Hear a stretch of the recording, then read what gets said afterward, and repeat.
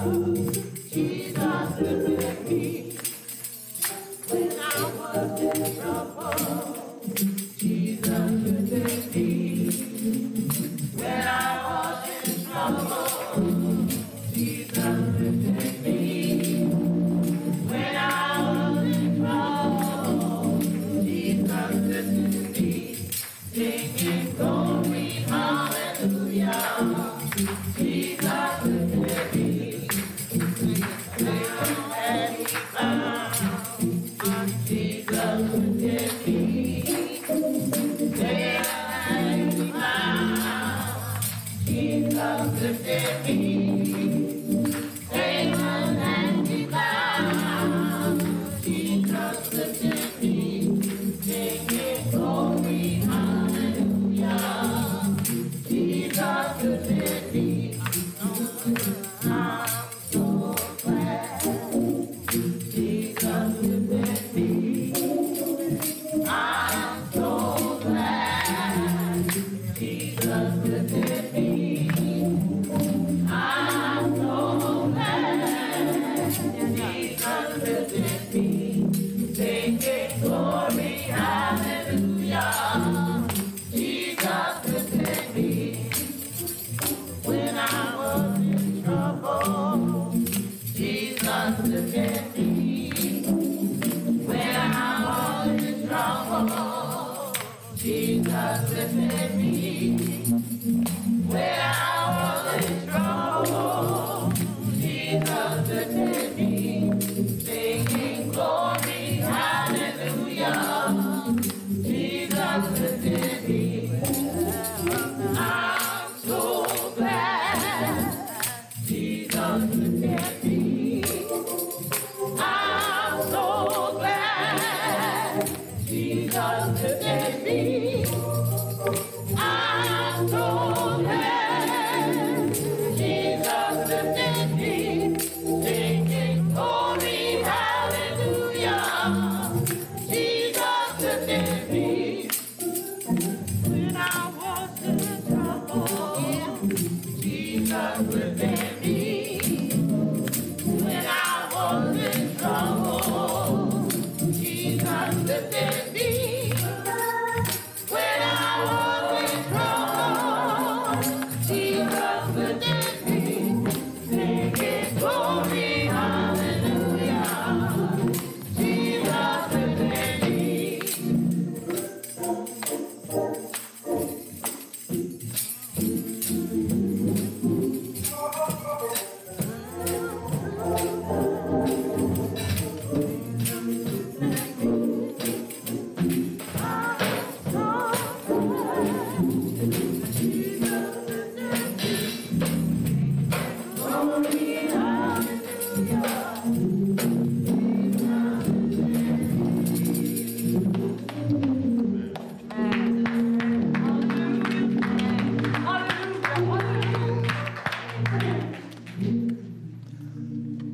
Good morning, church. Good morning. It is good to be church this day. Yes. Welcome to worship on this second Sunday of Advent. Welcome to everybody who's joining us on Facebook Live this morning. It is a day of celebration this day. Today we'll be celebrating the baptism of Amir Watts, and we'll be celebrating together as a community. And that is a good thing. In this day and age, when too many things in the world trying to pull us apart, anything that knits us together, amen, that is a gift from God, and we are grateful to everything that God does for us. And especially in this season of Advent, it is a time of watching and waiting and preparation, a time of expectation. And I think that's one of those things that we don't often think about when it comes to the season of Advent is expectation. When you're expecting something, it's going to happen, right? It's going to happen. And I remember very distinctly well, not many years ago. How old is Gregory now? He turns 27 in January. When did that happen? But during that Advent, Denise was great with child. Think of it, right? He was born early January. She was an embodiment of being expectant. And it's an interesting thing because you know that something's going to happen. That's what Advent is. We await those times when we know something's going to happen. And that something is the way in which Christ is stirring even now in our midst. And so welcome to worship on this second Sunday of Advent. And what we're going to do is I'm going to ask Mari to join me over by the wreath. You'll need a light. And as she gets that, we begin in the name of the Father, and of the Son, and of the Holy Spirit. Amen. The day is surely coming when the wolf shall live with the lamb. The leopard shall lie down with the kid, and the calf and the lion and the yearling together, and a little child shall lead them. The cow and the bear graze together, their young shall lie down together, and the lion shall eat straw like an ox. On that day, the peace of God will. Pastor can turn his page. We will know exactly what God will do. Honestly, the reign of God will be established forever. And so this day we pray, blessed are you, O Lord our God, ruler of the universe. We give you thanks for the circle of light that marks our days of preparation for Christ's advent. Kindle within us the fire of your Spirit, that we may be filled with the place that overcomes doubt and fear. We say together, blessed be God forever. Amen. Good morning, choir. Good morning, Mike. Good morning, Roland. It is good to see you all. Good morning, Genesis. Good morning. This is the day that the Lord has made. Amen. We will rejoice and be glad in it. Amen? Amen. Amen. Amen. Amen. What is today? It's a good day. Amen.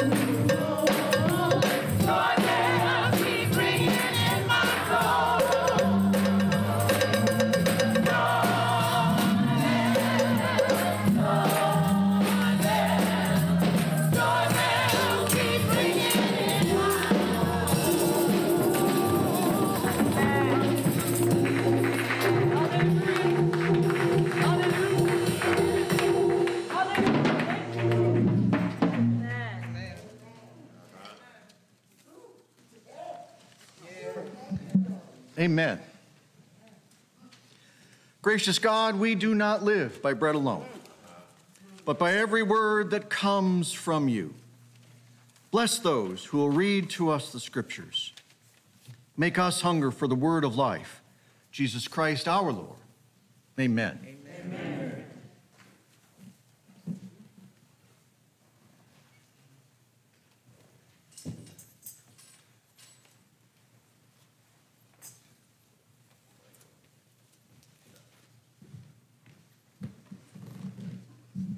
Praise the Lord, church. Praise the Lord. Praise the Lord, church. Praise the Lord. As we're all just trying to prepare for and get ready for the coming of our Lord and Savior, there was a song that just kept ringing in my ear all week. And so I just want to sing just a little bit of it with you, just a few words. And it's Jesus.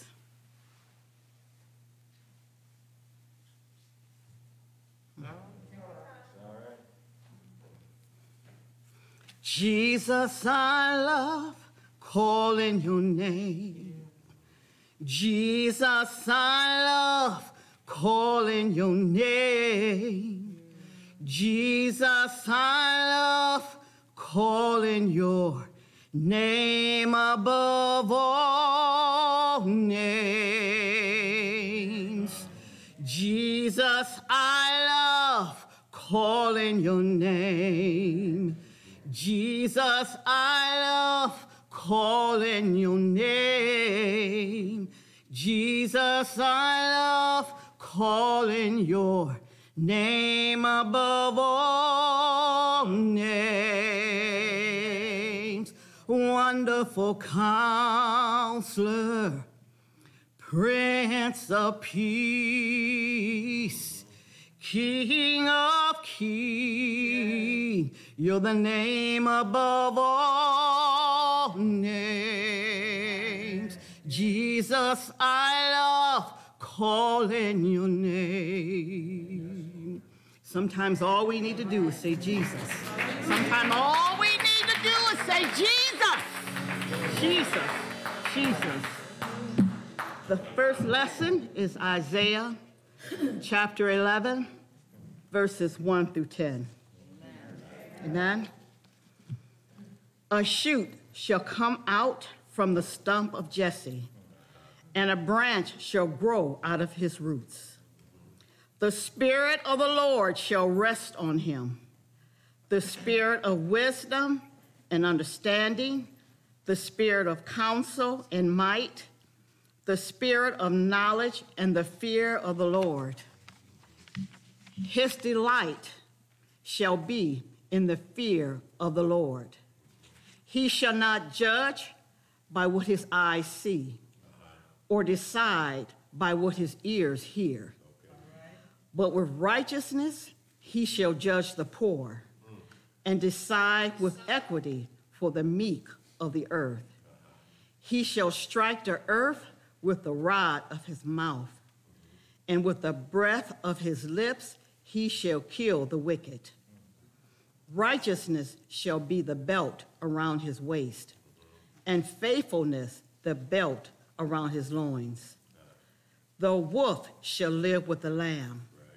The leopard shall lay down with the kid. The calf and the lion and the fatling together, and a little child shall lead them. The cow and the bear shall graze. Their young shall lie down together, and the lion shall eat straw like the ox. The nursing child shall play over the hole of the asp, and the weaned child shall put his hands on the adder's den. They shall not hurt or destroy on all my holy mountain, for the earth shall be full of the knowledge of the Lord, as the waters cover the sea. On that day, the root of Jesse shall stand as a signal to the peoples. The nations shall inquire of him, and his dwelling shall be glorious. Ooh. Here ends the reading of the Lord's word. Amen.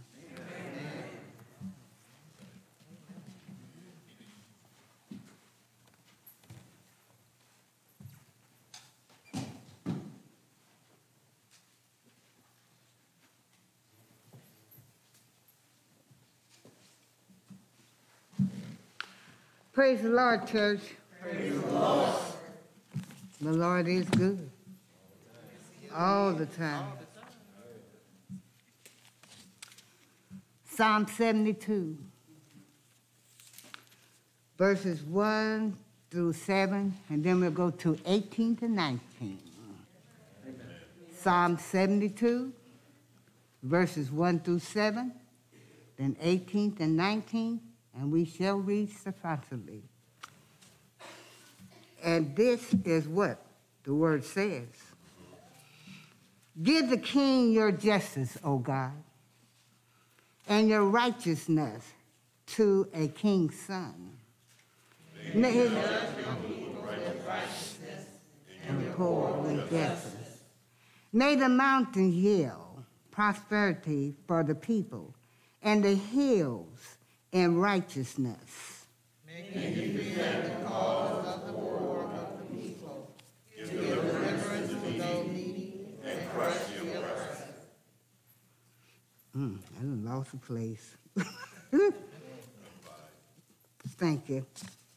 May he live with the sun endurance, and as long as the moon throughout all generations. May he be like rain that falls on the long grass, like showers that water the earth. In his day, may righteousness flourish, and peace around until the moon is no more. We'll go to 18. Blessed be the Lord of God of Israel, who alone does wondrous things. Blessed be his glorious name forever.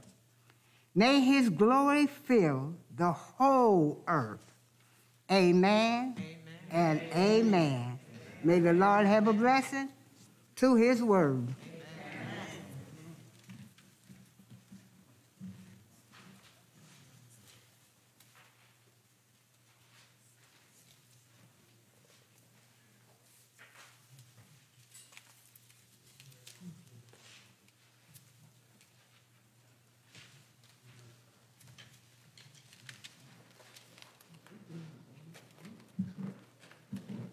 Good morning, church.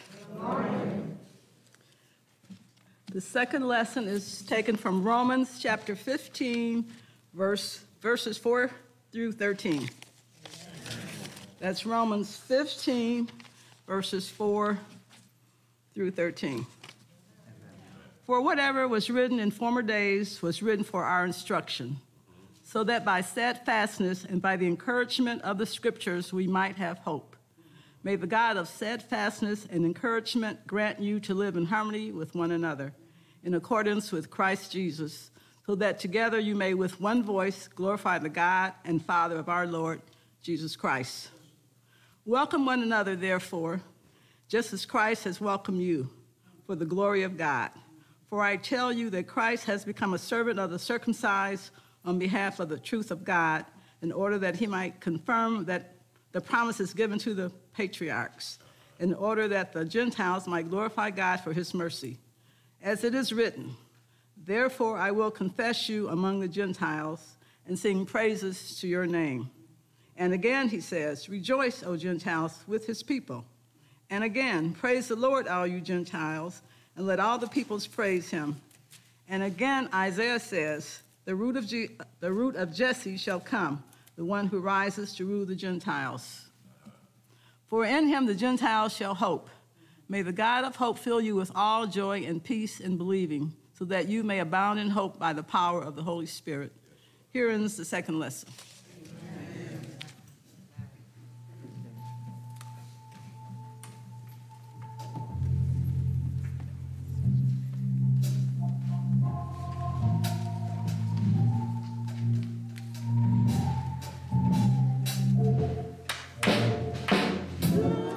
There is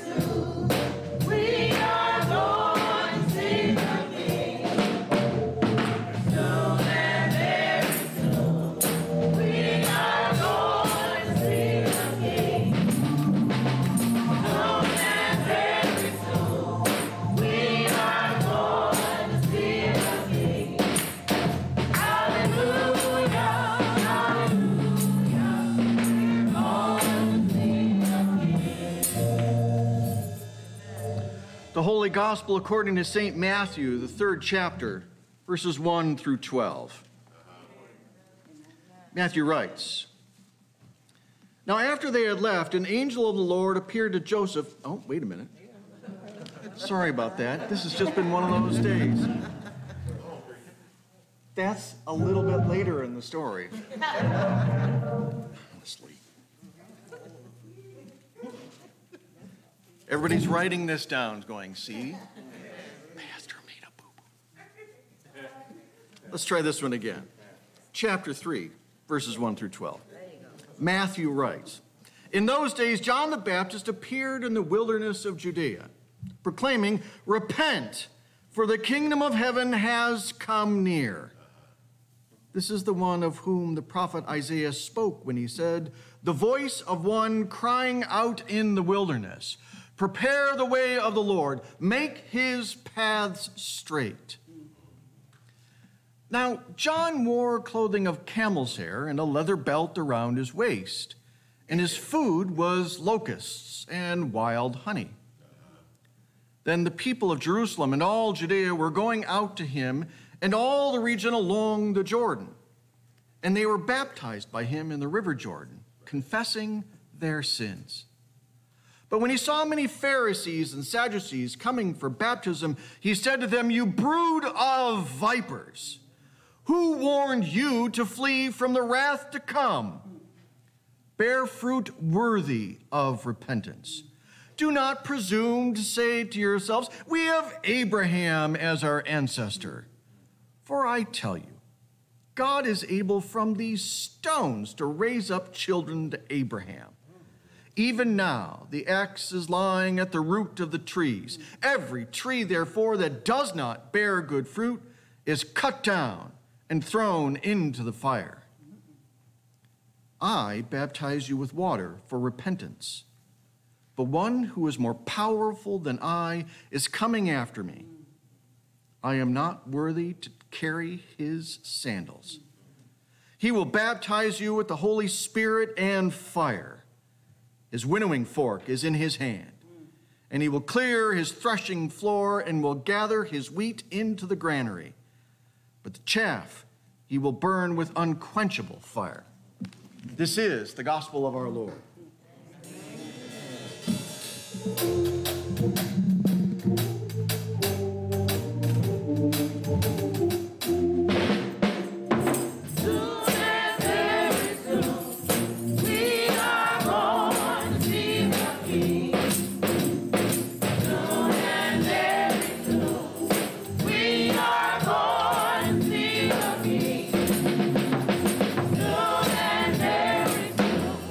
We are going to see the King.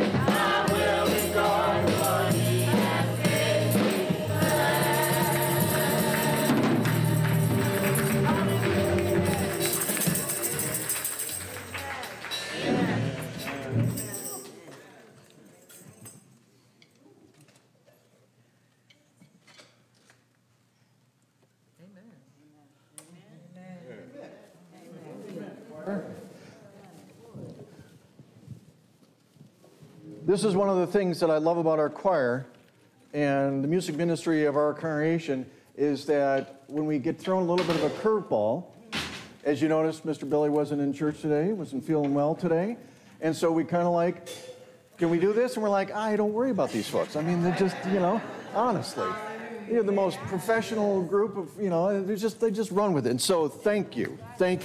What a wonderful, this is a gift. Our choir, our music ministry, it is a gift, and they just roll with things, and that is an awesome thing. John the Baptist makes us nervous. I just want to get that out there. John the Baptist makes us nervous, right? But I want you to look at the front cover of your bulletin. There's a picture.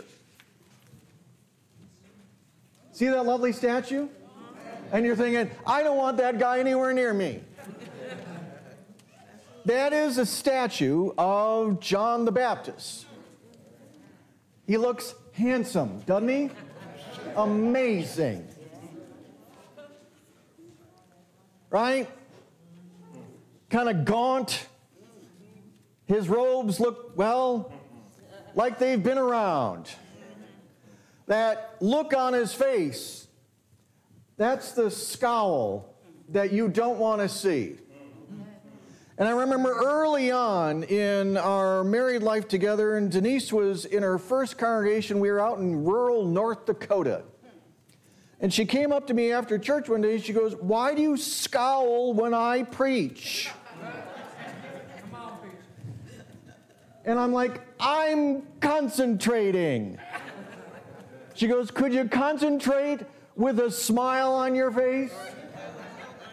We don't like to see that kind of scowl. That makes us uncomfortable. You look at somebody and they're like, and you're like, oh, you just want to crawl right into your own skin.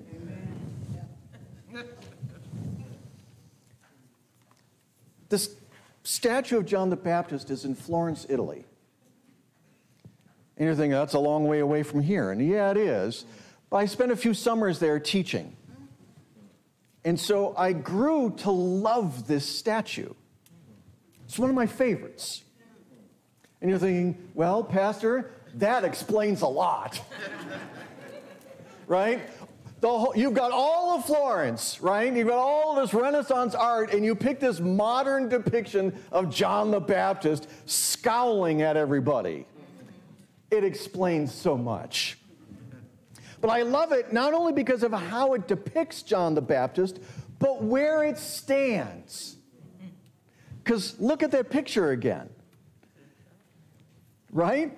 Just keep that in the back of your mind. I think both the depiction and the location make us even more nervous.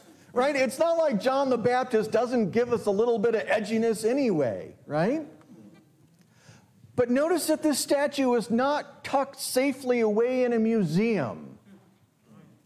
It's right out there on the city streets, right in the middle of a really busy intersection, smack in the middle of both a market area for locals and a tourist hub, right? There are literally thousands of people that walk past this statue every day. And I love the symbolism of this. Because far too often we like John the Baptist when he is safely a long way away from us. Especially safely removed in both time and distance. It's like, oh, how nice. I don't have to look at you for another year. We like John the Baptist safely buried 2,000 years ago. And so far out into the Palestinian wilderness that we as folks who live in the Metro Detroit area can't even really wrap our brains around what kind of terrain we're talking about. Right? They always describe him. He's out in the wilderness, eating locusts and wild honey. He sounds like one of those people who has a YouTube cooking show where he goes off and eats strange things.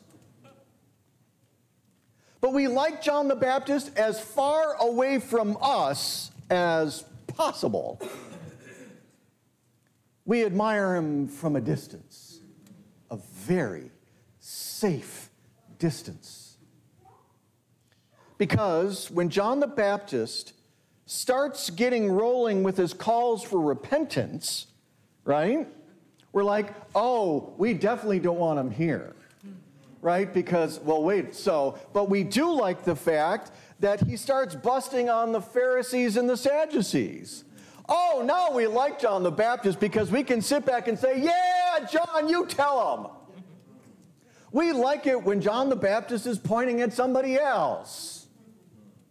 Those folks, whoever they may be, need to get their acts together. Right, John, you and me, we're in this together. Those people have some work to do. But more normally, we like old locust breath at a safe distance. Not just because of the locust breath, but because of what he says. Because when he's at that safe distance, we can helpfully point out how everyone else needs to turn around. Or, and I think we do this even more often, when John the Baptist is far away from us, when we can essentially pretend that he never existed, if we don't listen to his story but maybe once a year, we can turn all of his calls for repentance into something very vague, very general, and therefore inconsequential. If somebody just vaguely says, it's time for you to repent, we're like, oh yeah, I'll get right around to that. That's right there, right next to my New Year's resolution. I'm on it. Right? But when he isn't so removed, even in something as innocuous as a statue, we have to start thinking about John the Baptist. We have to start thinking about what he was calling us to do. We have to start thinking about the undeniable fact that he wasn't actually sparing anybody from his withering critique. Yes, he was going after the Pharisees and the Sadducees, but don't put yourself out of that list.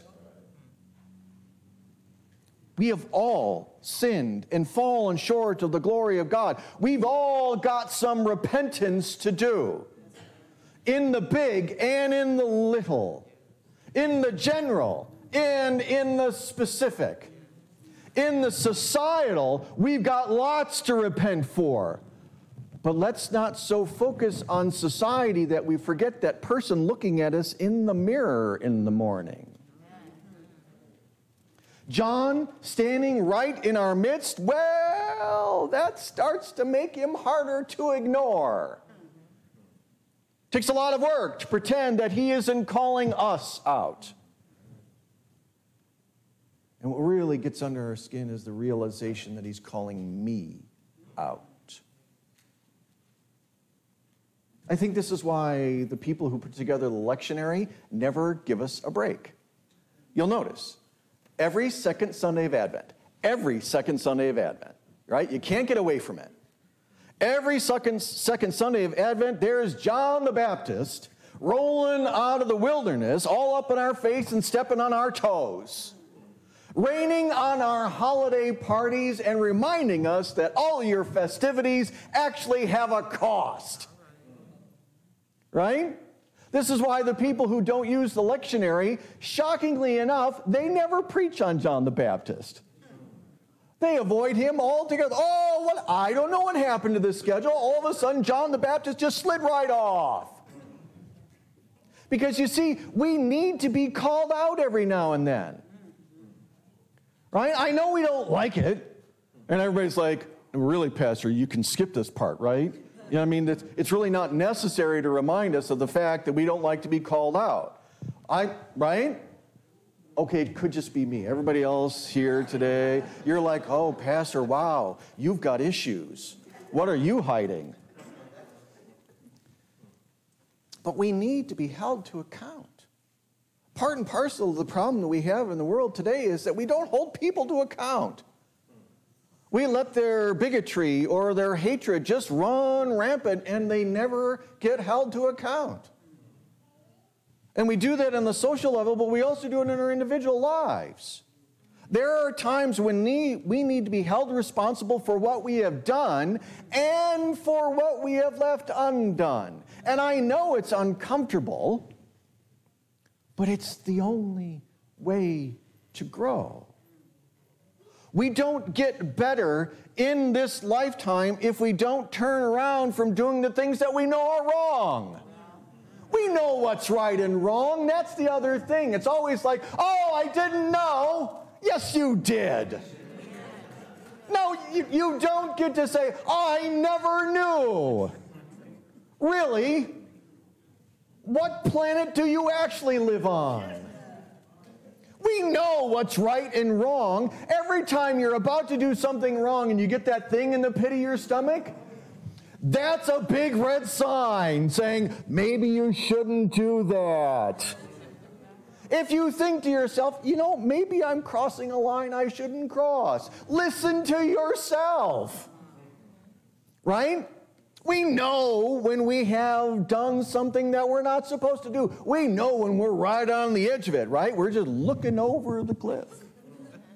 That's a mighty long fall. But I'm okay. I'll jump anyway. What could go wrong?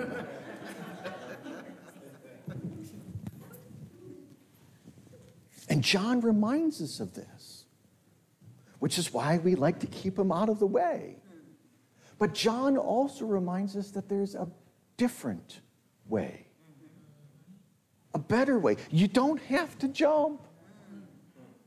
You don't have to go into that same pit that you've been falling in for years. It's not something you have to do. There's a way out of the wilderness. There is a way out of this fail, rinse, repeat cycle that we sometimes get ourselves into. There's a way out, and there is one who will lead you home. There's one who will baptize with fire to purify, to burn off the crust that we allow to accumulate over ourselves, covering up who we are meant to be. Because here's the thing. Every single person in this room, everybody in the world, you were created good. Whatever you are, however you were made is how God made you. And God doesn't make junk. God made you good. I remember saying or hearing something about that in the book of Genesis. What God created is good. We know that. That's how God made you. And God wants you to get back to that.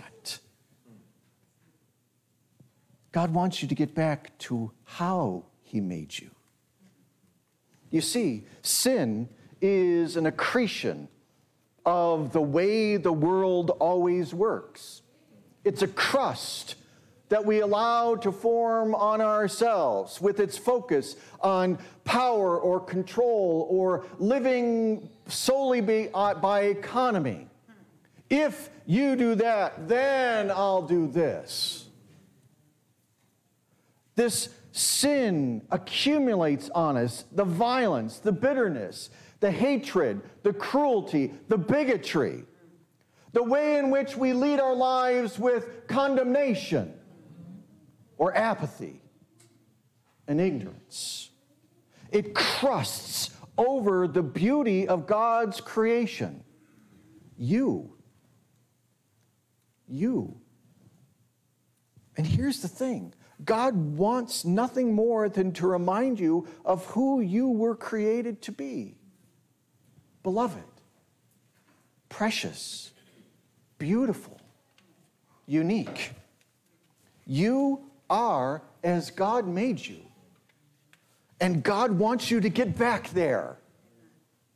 So John the Baptist is sent by God to stir us up, to wake us up, because we can sleepwalk our way through our whole lives.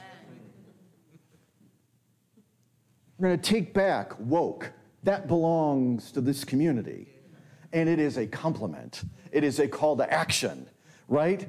Stay woke is a good thing because it means your eyes are finally open to who you are called to be, who you were created to be. And shockingly enough, that means that we are supposed to lead with compassion and acceptance and understanding. We get that word back.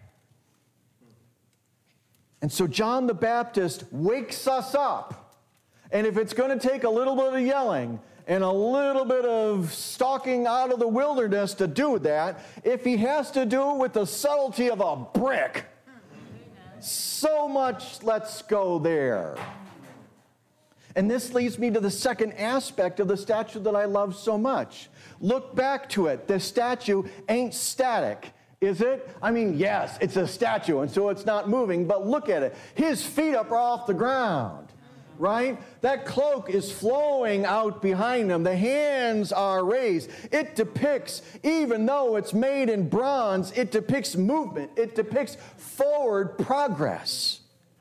John is on the tips of his toes, hand outstretched, moving forward, calling us to move with him, to shake off the sin that binds us, that crusts over us and slows us to a crawl, that threatens to stop us dead in our tracks, because that's what sin does. It stops us.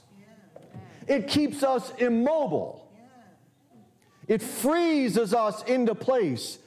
It lulls us to sleep. It sings narcotic lullabies until we are passive and gone.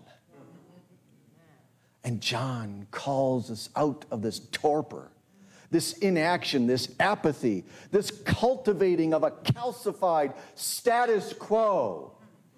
This is why he singles out the Pharisees and the Sadducees specifically. You know why? He's a Pharisee. Jesus is a Pharisee. He's calling out his own folks.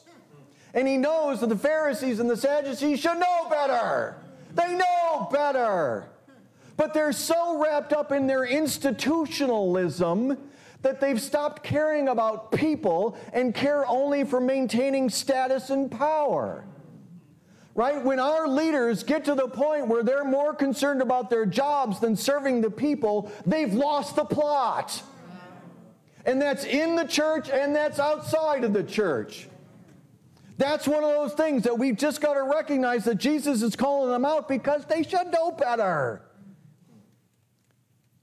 And that the only way that power is good is when it does good for all the people. Period.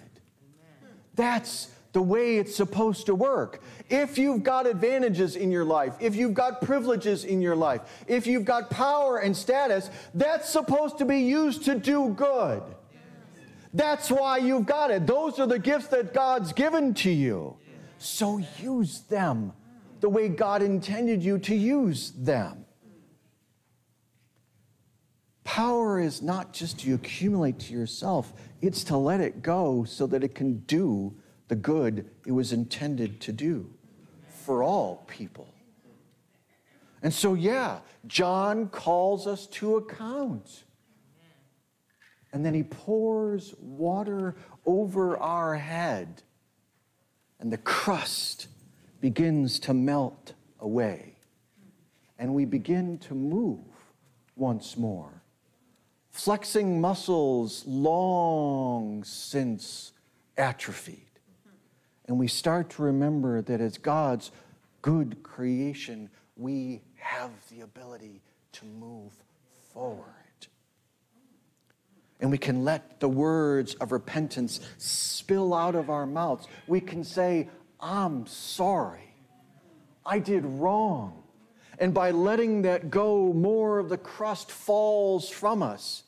And all of a sudden we can feel that stirring in our hearts by the Holy Spirit, bringing us back to life through the grace of God.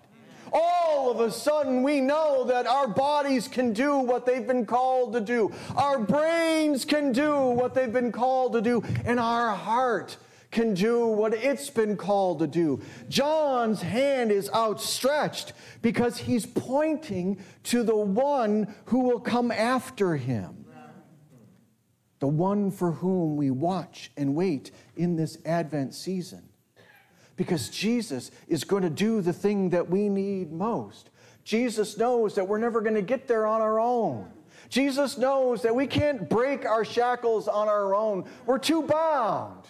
And so Jesus comes as the incarnate one to shatter the crust of sin that holds us fast.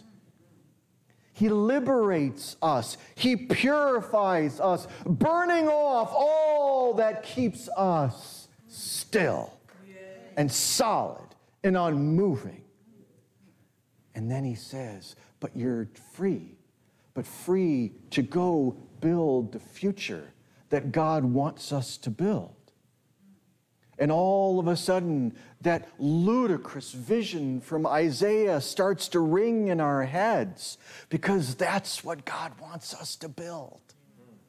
God wants us to go in that direction, and I get it. I get it. You read that stuff from Isaiah and you're like, oh, Isaiah, you need more sleep. Because that's a deliriously loopy vision, isn't it?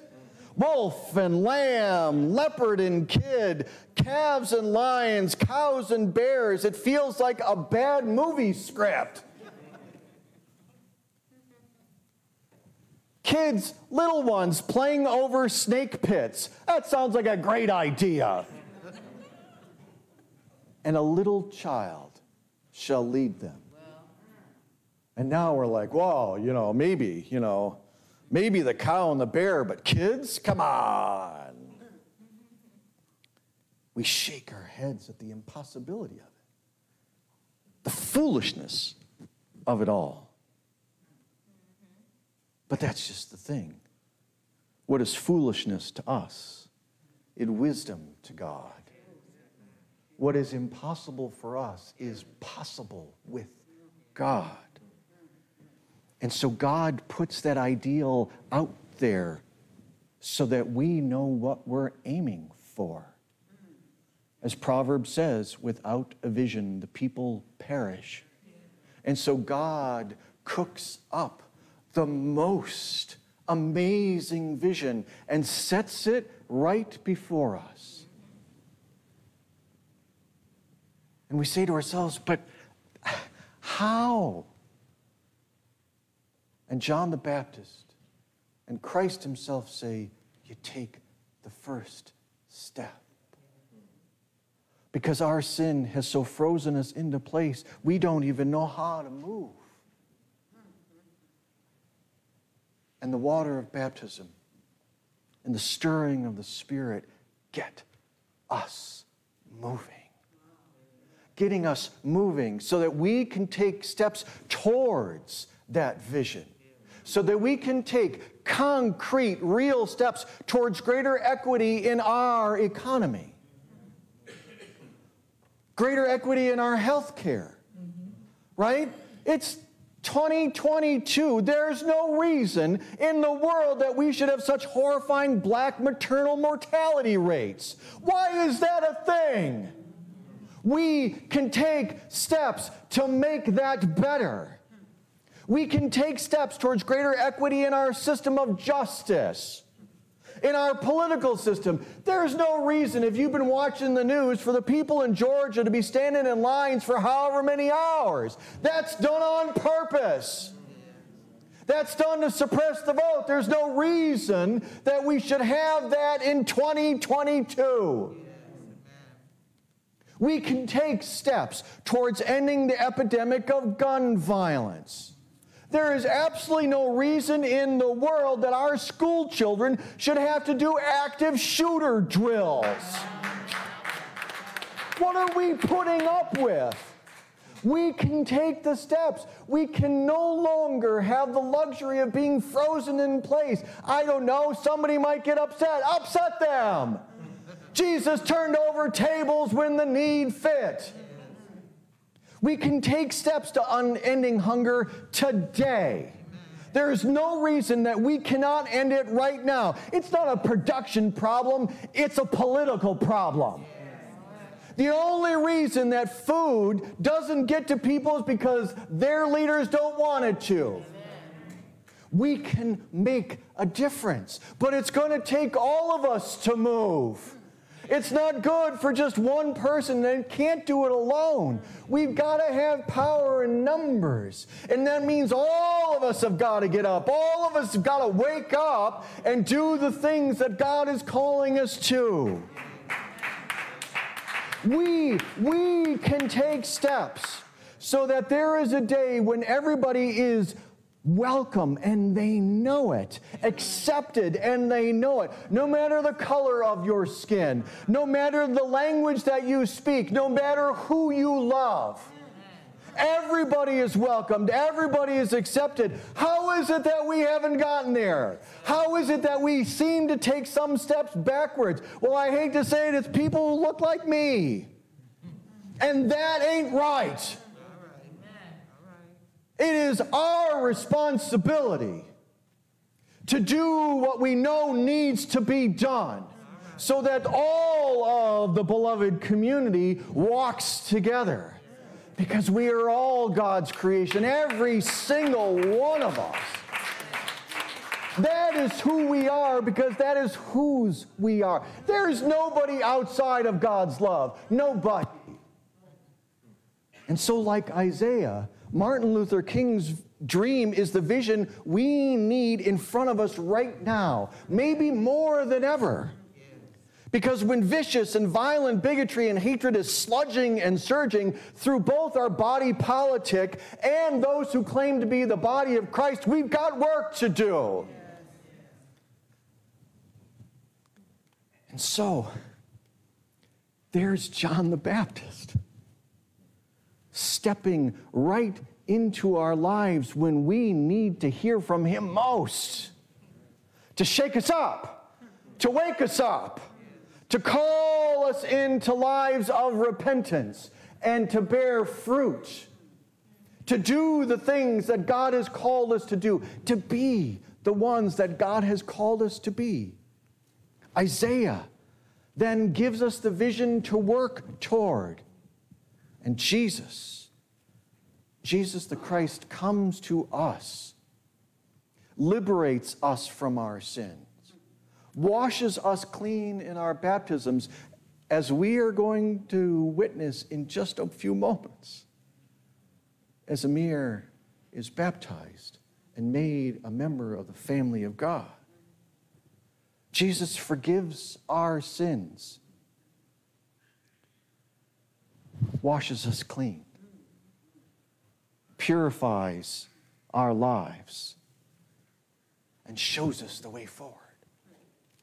That there is a path that we can all walk for the betterment of everybody right here, right now. And then Jesus does the thing that we need most. Because as we gather around this table, and as we take the bread and the wine, the body and blood, Christ promises to strengthen us for the journey. We're not doing this on our own. God's not saying, I want you to do this, now go do it, and I'm going to sit back in my chair and see how it unfolds. Right? God's not sitting back in his recliner, opening a beer and a bag of chips and going, I wonder how this is going to turn out.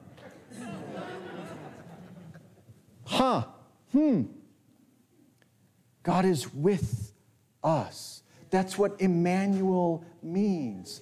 God with us. That is the one for whom we wait in this Advent season.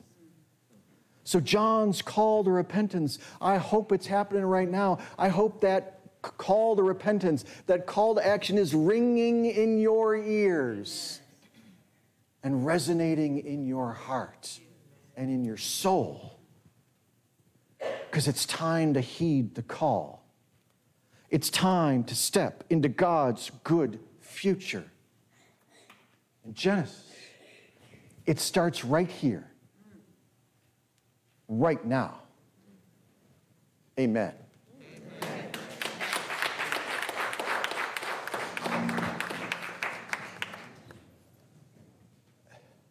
Good morning, Genesis. Good morning. Usually we do the announcements right here. We got more important work to do. And so I'm going to ask the family to come up around the baptismal font. And we are going to celebrate the sacrament of holy baptism.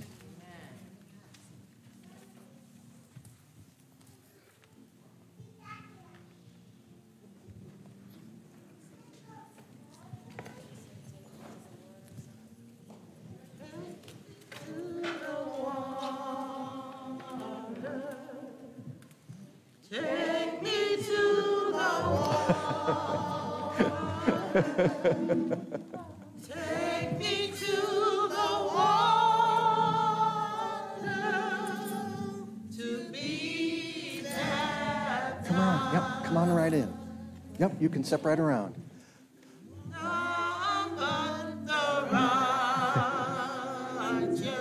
Good morning, Amir.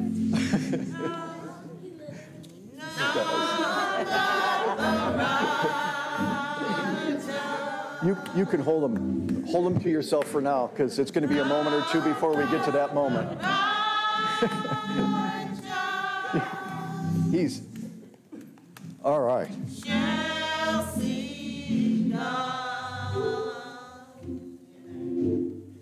Amen.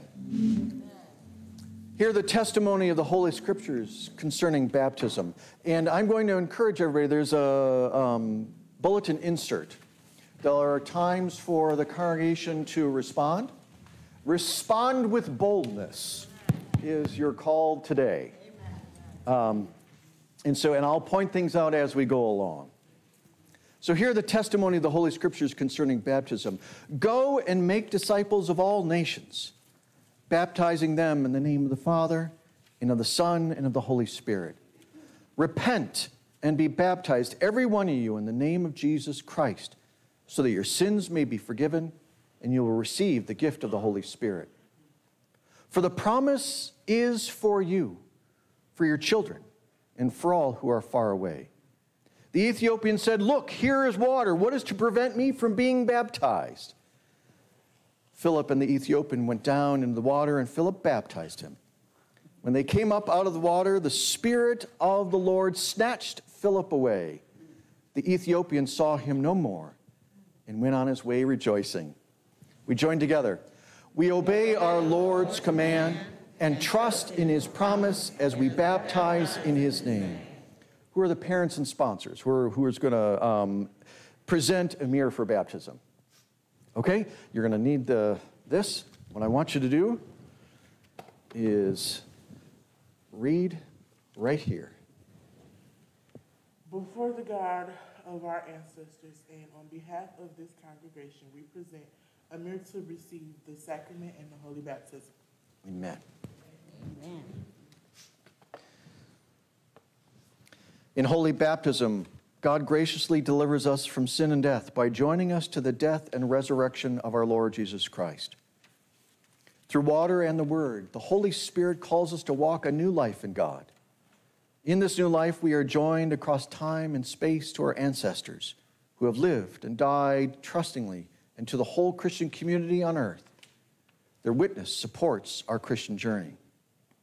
Nourished by the apostles' teaching and fellowship, the breaking of bread and the prayers, our brother will be empowered to live in the fullness of his baptism and to join all of God's reborn people in serving the community with his gifts. By presenting Amir for holy baptism, you commit yourselves to providing for his growth in the knowledge and fear of the Lord. As Apollos was instructed in the way of the Lord, you join this community's teachers and elders in handing over the Holy Scriptures, the Lord's Prayer, the Creed, and the Ten Commandments. Do you intend to act in this way for your child and for the sake of Jesus? If so, answer, we do. We do. The Lord be with you. Let us give thanks to the Lord our God. It It is right to give our thanks and praise. Blessed are you, O God, maker and ruler of all things. Your voice thundered over the waters at creation. You water the mountains and send springs into the valleys to refresh and satisfy us and all living things. Through the waters of the flood, you carry those in the ark to safety. Through the sea, you have led your people Israel from slavery to freedom. In the wilderness, you nourished them with water from the rock, and you brought them across the river Jordan to the promised land. By the baptism of his death and resurrection, your Son Jesus has carried us to safety and freedom. The floods shall not overwhelm us. The deep shall not swallow us up. For Christ has brought us over to the land of promise. He sends us to make disciples, baptizing in the name of the Father, and the Son, and the Holy Spirit. Pour out your Holy Spirit. Wash away sin in this cleansing water. Clothe the baptized with Christ, and claim your daughters and sons, no longer Jew or Greek, no longer slave or free, no longer male or female, but one with all the baptized in Christ Jesus, who lives and reigns with you in the unity of the Holy Spirit, one God, now and forever. Amen. To the whole gathered community, I ask you to profess your faith in Christ Jesus, reject sin, and confess the faith of the church, the faith in which we baptize. Do you renounce all the forces of evil? I renounce. Do you renounce the devil? I renounce the devil. Do you renounce all the devil's empty promises? I renounce them. Do you believe in God the Father? I believe in God the Father Almighty, creator of heaven and earth.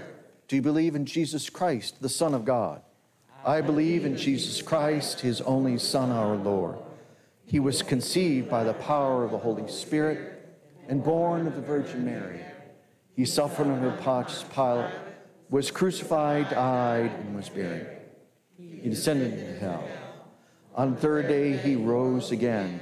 He ascended into heaven and is seated at the right hand of the Father. He will come again to judge the living and the dead. Do you believe in God, the Holy Spirit? I believe in the Holy Spirit, the Holy Catholic Church, the communion of saints, the forgiveness of sins, the resurrection of the body, and the life everlasting. Amen. Okay, now, however it's most comfortable. Amir, look at me. We talked about this last week, and so this is what we're going to do. Amir, I baptize you in the name of the Father, and of the Son, and of the Holy Spirit. Amen. Amen. All right. He did a great job. Yeah, he better be looking at that. Please bring him close. Come here, Amir. Come here. Come to me, okay? All right. We've got a few more things to do, okay?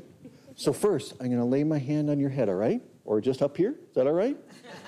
Let's do this. God, the Father of our Lord Jesus Christ, we give you thanks for freeing your Son from the power of sin and for raising him up to new life through the Holy Sacrament. Pour your Holy Spirit upon Amir, the spirit of wisdom and understanding, the spirit of counsel and might, the spirit of knowledge and fear of the Lord, the spirit of joy in your presence. Amen.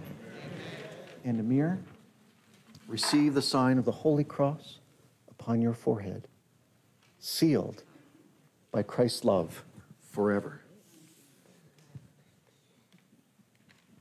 And lastly, I'm going to ask you to light the candle.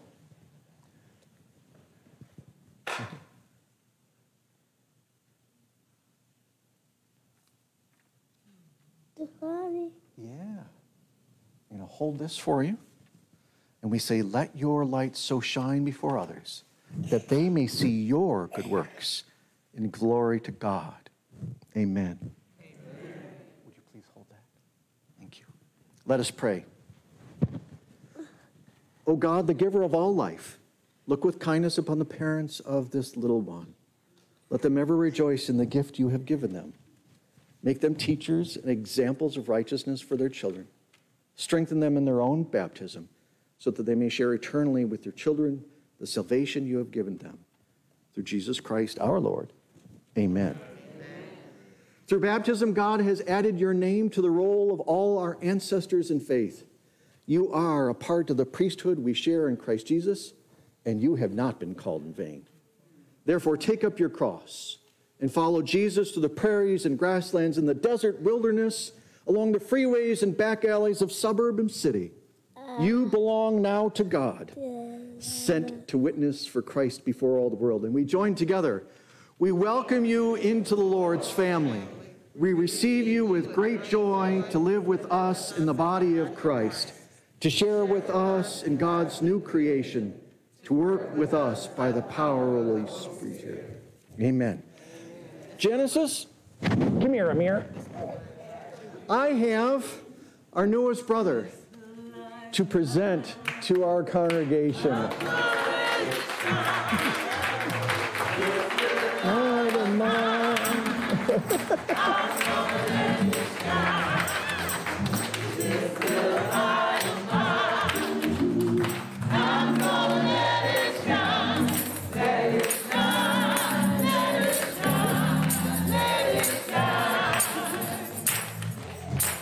God's blessing to you, Amir. And God's blessing to you, family. Thank you so much.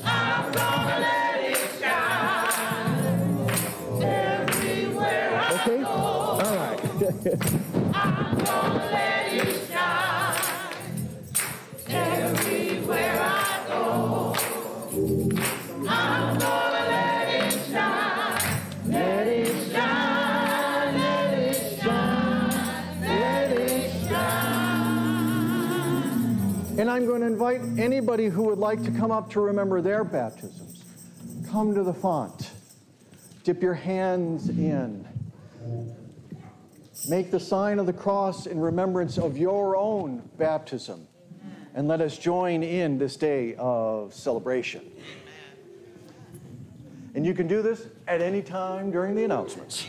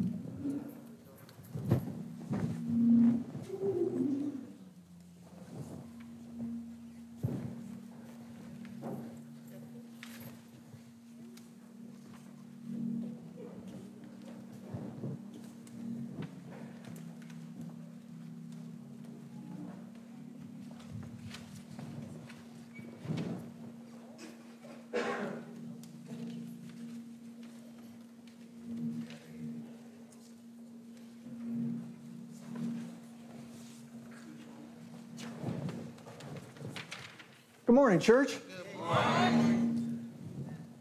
This is the day the Lord has made, and we will continue to rejoice. Amen. Amen. Got a couple of announcements this morning. First off, I would like to greet Pastor Ben Adams and all the folks from All Together Ministries. If you don't feel so self-conscious, would you stand so that we can greet you and say welcome to Genesis Lutheran Church? Glad that you're here. Thank you so much for coming. All Together Ministries is a vital new ministry in the Synod. It's a joint ministry of the Lutheran Church and the Episcopal Church. They do campus ministry at Wayne State, University of Michigan Dearborn, and Henry Ford College. This is a ministry that we want to support and to celebrate, and so we are glad to be with you during this season of Advent, and thank you for coming today. Couple of other announcements. Don't forget that we are full in the throes of the Adopt a Family program. If you have food to bring in, during this time, I'm here Monday through Thursday, 9:30-ish to 2:30-ish. So if you can drop off during the day, please do that. But also know, Choir's here on Tuesday nights. The quilters are here on Saturday mornings. There's usually somebody here at those times for you to drop off. We're building 130 baskets this year, and we are raising funds to buy presents for 102 kids in 2 of our local schools. This is a big project.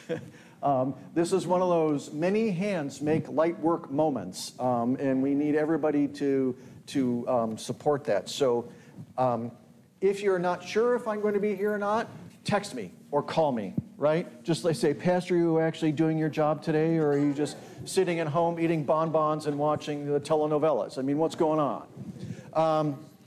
Okay, that could have been me just, years ago. All right, so a couple of other things. We are going to have a Christmas program this year. Christmas, the Christmas Day falls on a Sunday this year. And so what we're going to do is Terry Maria and others are putting together a Christmas program that we will have on Christmas morning. And so I invite you to put that in your calendars. And when Terry comes to say, will you help? Your response is, yes, with the help of God. Yes, Terry. We desperately need children. So I'm asking that you tear yourselves apart. Jesus is the reason for the season on Christmas Day to come out and be a part of this Christmas play, this Christmas ministry. We're going to try to rehearse next Saturday at 12 o'clock. It's very simple. It's angels and shepherds and all that good stuff. So awesome. We just need children to participate. So if you know of a little one that's in this congregation, please bring them out next Saturday, 12 o'clock. Next Saturday at 12 o'clock. All right. And frankly, I couldn't think of a better way to start Christmas morning, right? Come, enjoy the Christmas play. Christmas dinner can wait just another little bit. They really can. And if you open Christmas presents like our family does on Christmas morning, those will wait too. Or you get up early. It's one of the two, right? It's one of those things. And everybody's like, oh, they'll wait then. Yeah. All right. So thank you, Terry. And yes, and little ones in the congregation, but also friends and family of the congregation. Okay? So speaking of friends and family, we have 2 birthdays this week. Gloria White celebrates her birthday on December 5th. And Rosa Henderson celebrates her birthday December 9th. So happy birthday, Rosa.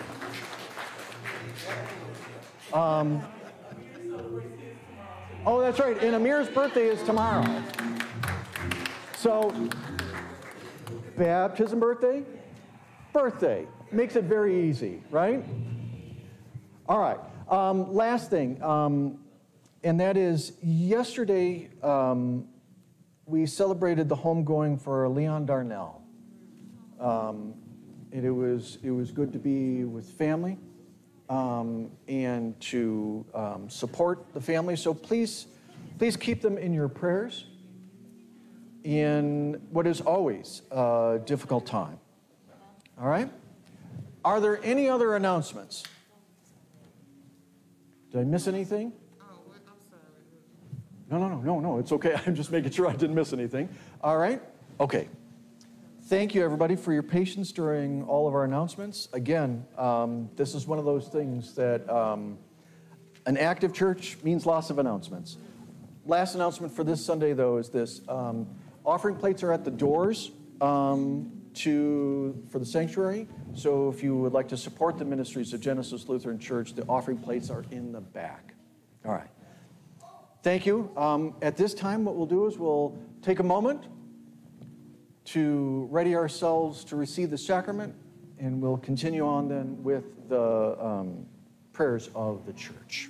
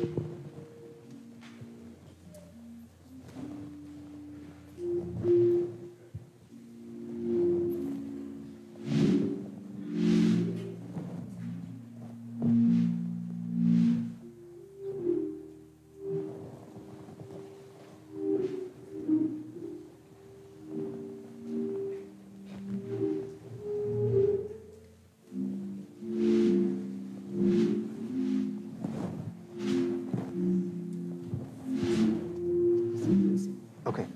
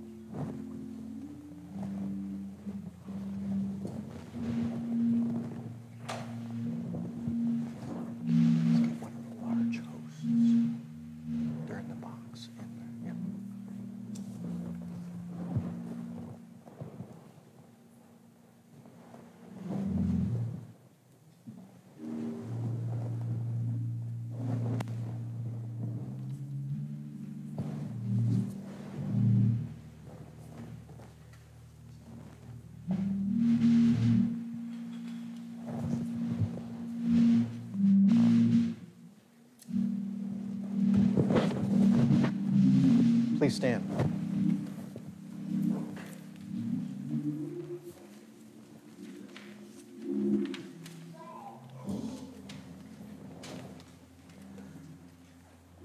God of peace, your message calls us to let go of our fears and place our trust in you. Sustain us in your peace as we await your coming.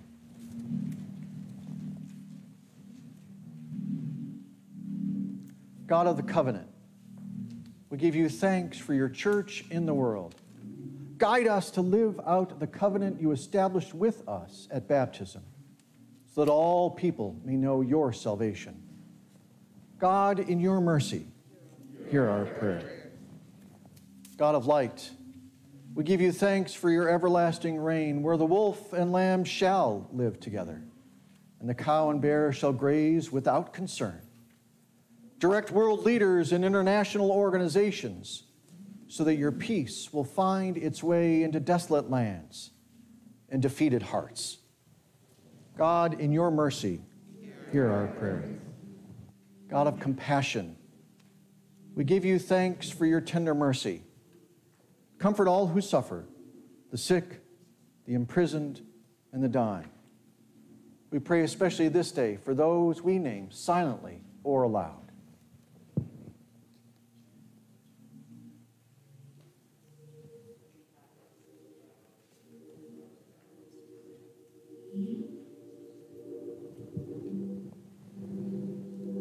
May all for whom we pray be restored to wholeness. God, in your mercy, hear our prayer. God of welcome, we give you thanks for ushers, greeters, and all who provide a ministry of hospitality. Encourage us all to serve with openness and inclusion so that Christ's welcome is made known to all. God, in your mercy, hear our prayer. God of relationship, we give you thanks for our partners in ministry, Genesis Hope, Acts in Common, Altogether Ministries. Move us to work together so that our collective efforts reach all who are in need. God, in your mercy, hear our prayer. God of hope, we thank you for the salvation you have prepared for your people.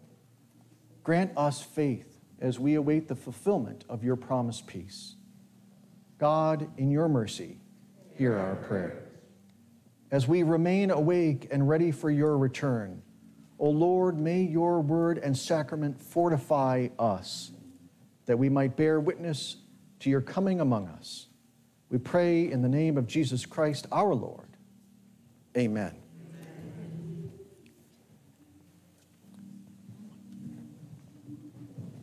Thank you.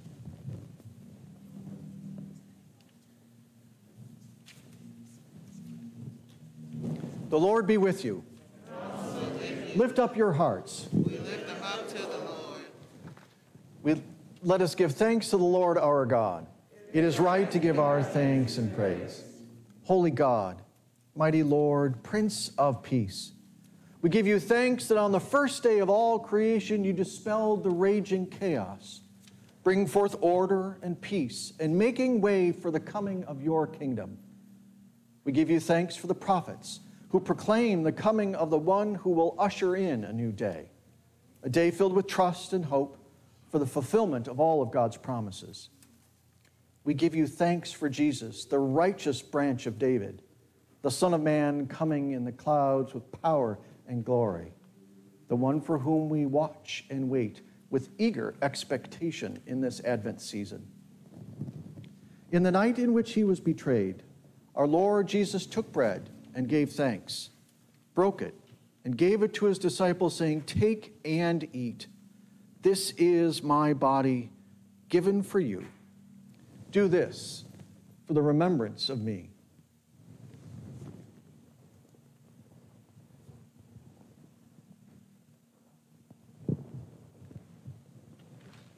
Again, after supper, he took the cup, gave thanks, and gave it for all to drink, saying, "This cup is the new covenant in my blood, shed for you and for all people for the forgiveness of sin.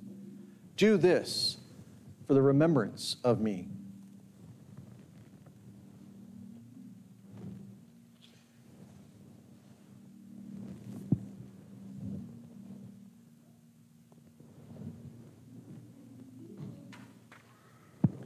Let us proclaim the mystery of faith.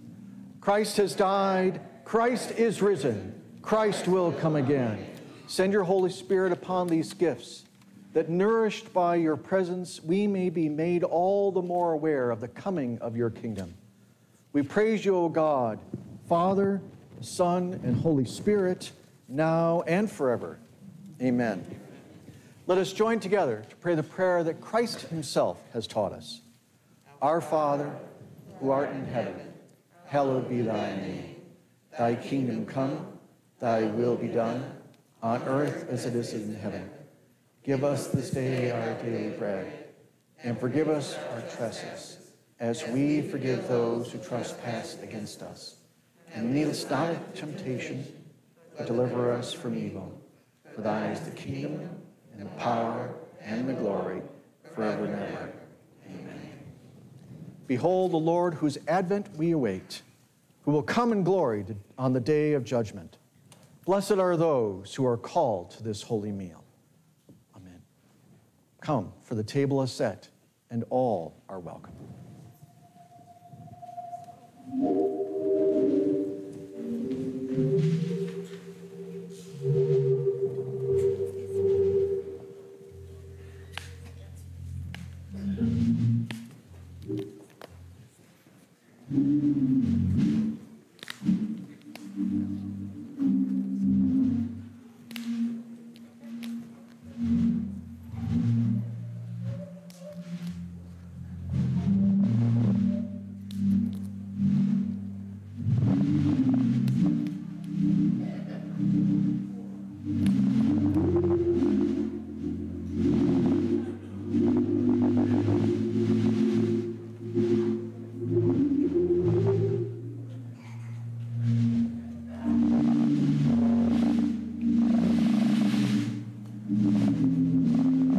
This is the body of Christ given for you.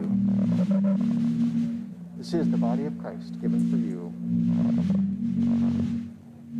This is the body of Christ given for you. This is the body of Christ given for you.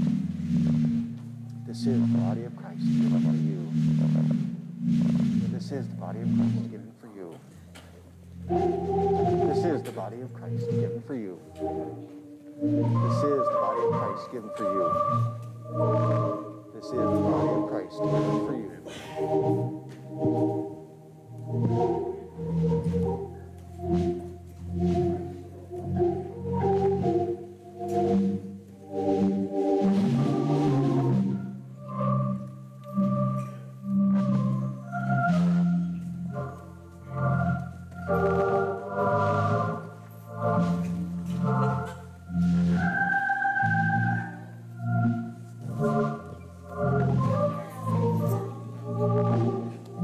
the body of Christ given for you.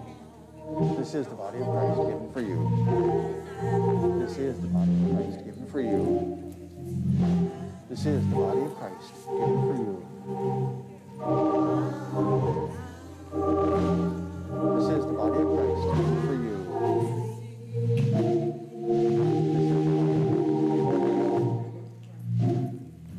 This is the body of Christ given for you. This is the body of Christ given for you. This is the body of Christ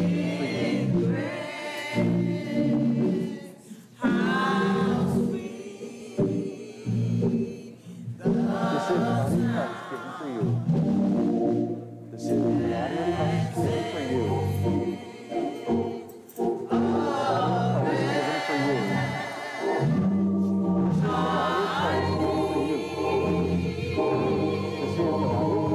for you.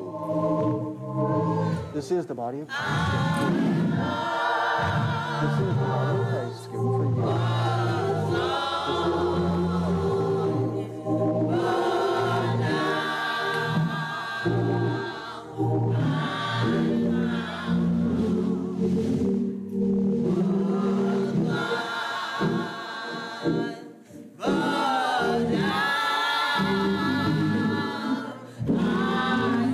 This is the body of Christ given for you. This is the body of Christ given for you. This is the body of Christ given for you.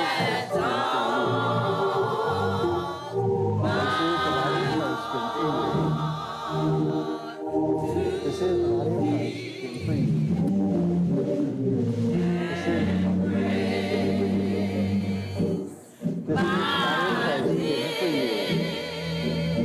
This is the body of Christ.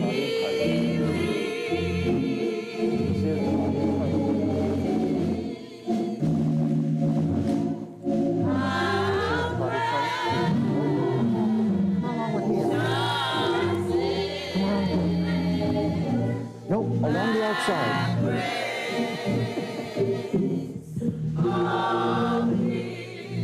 This is the body of Christ given for you. For you. Body of Christ given for you.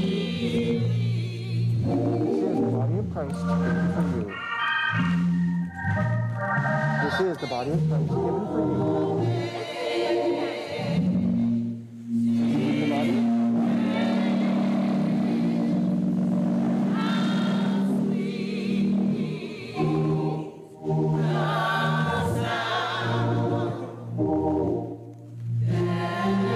This is the body of Christ given for you.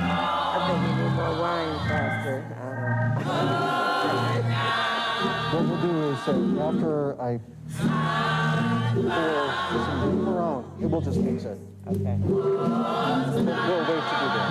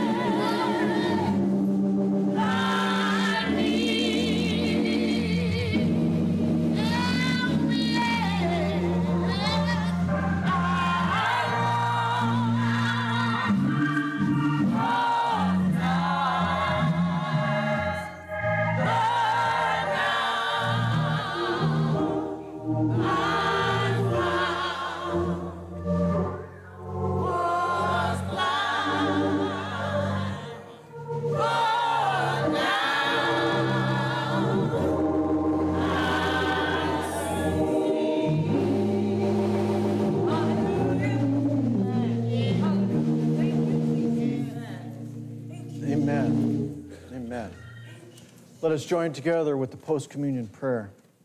Faithful God, in this meal you have remembered your mercy, bringing heaven to earth in the body and blood of Christ. As we wait for the day when all your promises are fulfilled, sustain us and strengthen us by this holy mystery.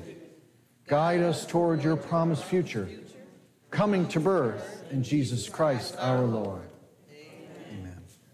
God, the eternal Word, who dwells with us in Jesus and who holds us in the grace of the Holy Spirit, bless you now and forever. Amen.